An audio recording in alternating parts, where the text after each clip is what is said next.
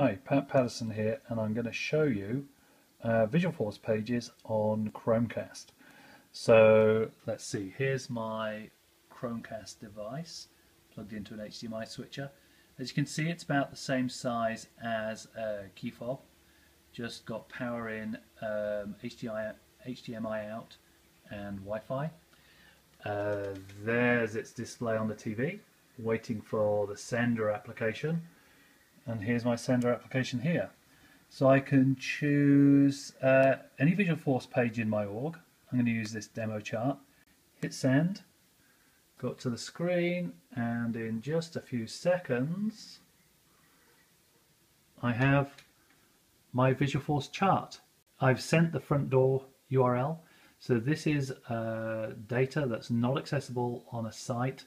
This is a real logged in Visualforce page. And it's pretty cool. The developer tools on Chromecast give you a view of what's happening on the device browser. So, whoops, wrong tab.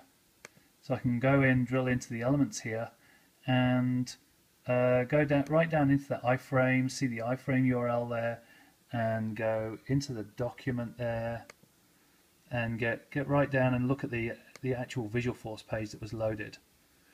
And as I'm clicking around there, the display here gets shaded, and you can see there as I kind of go through, move the mouse through the DOM tree. This is really nice. It kind of highlights what I'm looking at. So if I go right down into the body here, see if I can find just the header there. Really, really useful for debugging.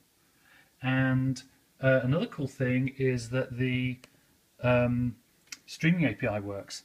So I'm looking at the chart. Let's see, the account with the highest opportunity amount is United Oil and Gas. I can soon change the chart. So I'm going to change this from 250 to 750. Pretty big change on one of the United Oil and Gas opportunities. I'll go to the TV before I hit save. Okay, so click save, and you should see, pow, the chart is live. So you can imagine this running in the corner of your conference room, on a booth, maybe in an expo, showing live data streaming for $35. That's the really cool thing. For a $35 device, we can have a live display of data right from Salesforce. All right, thanks for watching.